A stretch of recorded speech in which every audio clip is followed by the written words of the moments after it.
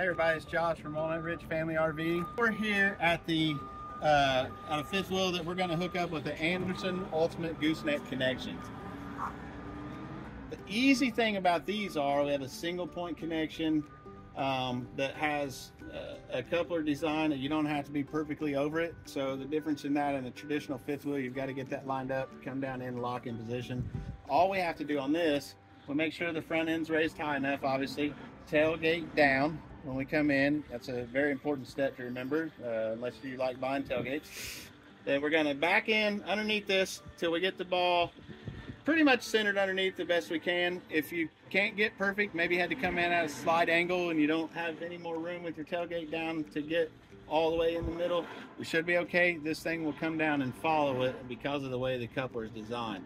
But just as far as the hitching procedure goes, let's just show you how easy that is. Once we get it back underneath, all we're gonna do, you know what, I didn't check this first. Oh, it's heavy. We're gonna make sure that we're unlocked, which we are. Okay.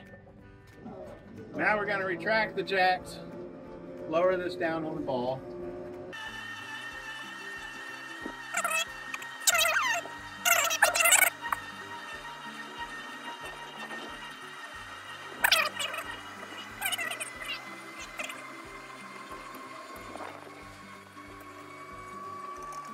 Okay, now we have the weight completely down on the ball.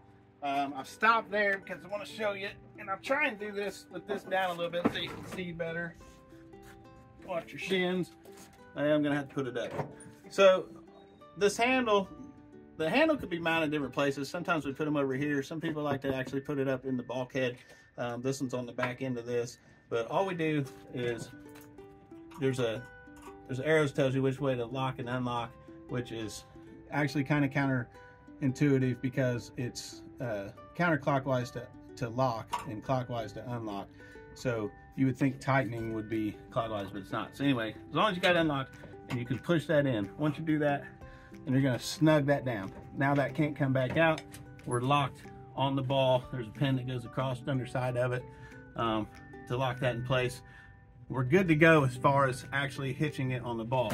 Obviously you take your breakaway cable and put somewhere on the hitch, on a pin or something on the hitch, plug your 7-way cord in. And then for Andersons, it depends on your local laws, state laws. Indiana, you have to have, when it becomes a gooseneck connection like this, you have to have safety chains. So you can see we actually have some chains that are coiled up in there, and there's hooks that go on this coupler. That's where you're going to hook your chains to. So you want to make sure you get those hooked up before you tow it. So if you're from a different state and you're towing it, that may not be the law, but you might want to check if you're going to cross multiple states going to your camping destination. You may want to check those laws because it might be required to have safety chains on there. Last thing you want is a headache like that and a court appearance over something that's easily fixed. So you want to check that out. Make sure you have that hooked up if you need it. Now, once we got it on here, the next step, we can go ahead and close this actually. Hopefully, I got it closed. I don't want it to come down on me. Depending on the camper you have, a lot of them now have auto leveling, so you could go in and push some buttons for auto retract. It's just going to go ahead and run these legs the rest of the way up. This one's a little bit more old school. It's got just front landing gear with an actual external switch here to use. So you're just you would run these. Obviously, you're gonna run this all the way up. You don't want to run them too far to where you start ratcheting on the jacks. There's a possibility you might blow a fuse or break a shear pin in the jack, and then you're gonna have a hard time getting unhitched. So I'm not gonna do this all the way because we're gonna unhitch it and do something else. But I just want to show you, once you got that weight off of there. Oh, I started lifting it, didn't I? You're supposed to tell me I'm hitting the button the wrong way. I wasn't even paying attention.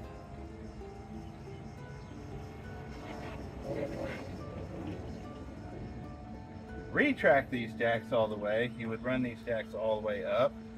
So this will be easy enough. I just got to get the weight off to show you the one final step, which is just going to be running these feet up and locking into position. Obviously, we wouldn't leave it this low while we're towing. We would run those all the way up.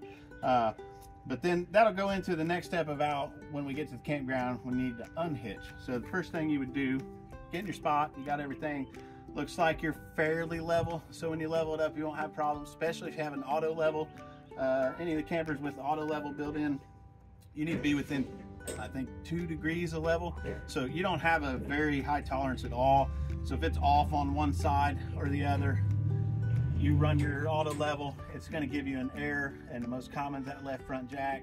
And then if you're not familiar with it, it's kind of a little cumbersome to do the homing process to reset that error code and get it out, and then nobody wants to listen to a constant beep all the time on their jack. So make sure at this point, before you unhitch, that you're fairly close, that your auto level will work. If you need to put some boards or some stackers that like what we sell here, or links levelers underneath one side on the tires, then you get that done. Okay, so we're confident that we're going to be level. We're going to drop these jacks down and lift that a little bit. Make sure that pin goes all the way through. You can see it on the other side. You want to make sure it's all the way through and didn't get snagged like slightly out where the pin's not protruding on the other side here, because then when we put pressure, that's going to bend these if we don't have that pin all the way through there. So make sure on both sides it's all the way through. That one's already good. We're fairly close on it. Another thing you want to keep in mind, if you're on a slope that maybe is going a lot downhill, you don't want to drop those too far to where you don't have enough jacks that the front end needs to come down, which is maybe how you're sitting when you get off the truck. You need to actually lower it past where it started when you first got there to get level. And then if you didn't, you're not going to have any jack to be able to get it down. You have to put your truck back under it, jack it up, adjust those legs, redo it. So it can be a pain in the butt.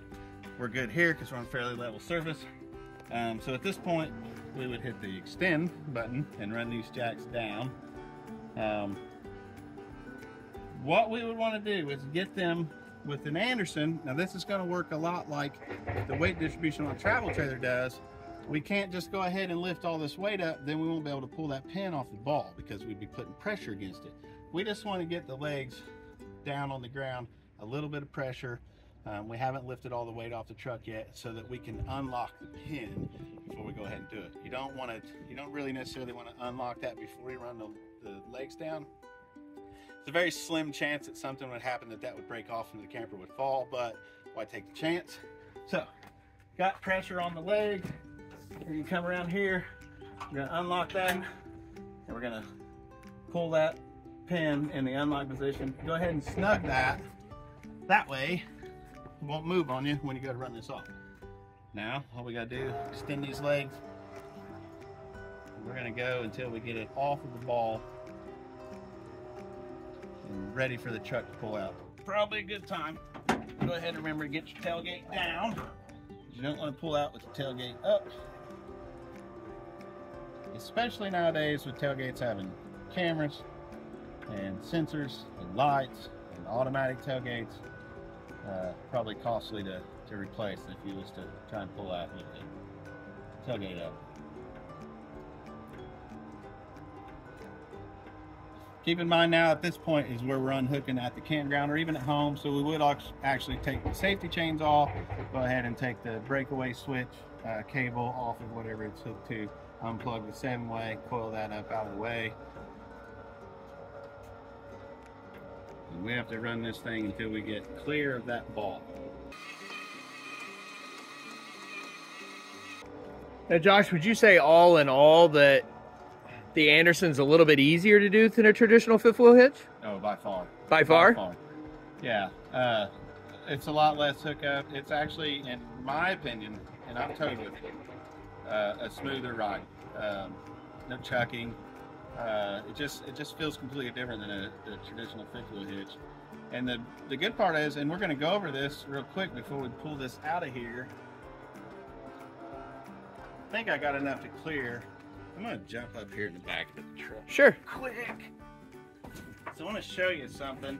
So this coupler goes on the actual fifth wheel pin, and then these bolts that go through are actually going on the fifth wheel pin itself. You know, there's that notch around it where like the jaws would lock in on a traditional fifth wheel. So that's essentially all we've done is these bolts have went through that notch. And so that's what's keeping that from being able to come off of there. And then on the bottom, there are 4 set screws that take an Allen key, and there's a certain foot-pound, I think 45 foot-pound or something like that is what these need to be torqued to. It's not a whole lot, but they're just there to, they're kind of a little piercing screw, and they're just there to keep that thing from rotating around on you. But that's what I want to talk about. The good thing about this is, so we have this set up right now, and it's in the back position for a long bed truck, basically, because we know we have enough clearance with the cab. Whoever this customer is, they can have it back, so that puts the weight basically over the axle like it's intended to be.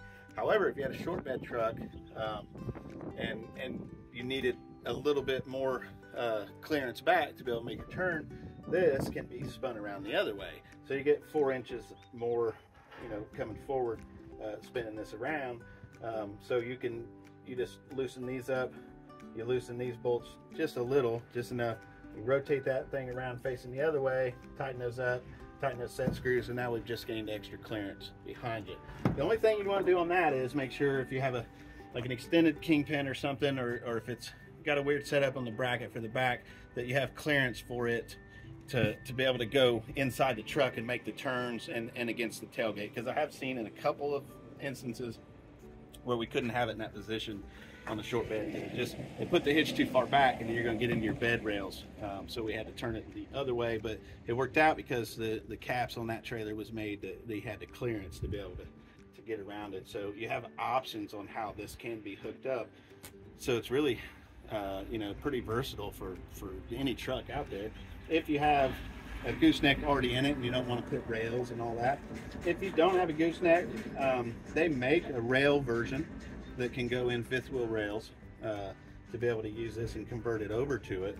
So you have options to get that done. But yeah, all in all, it's a pretty solid hitch and an easy hookup.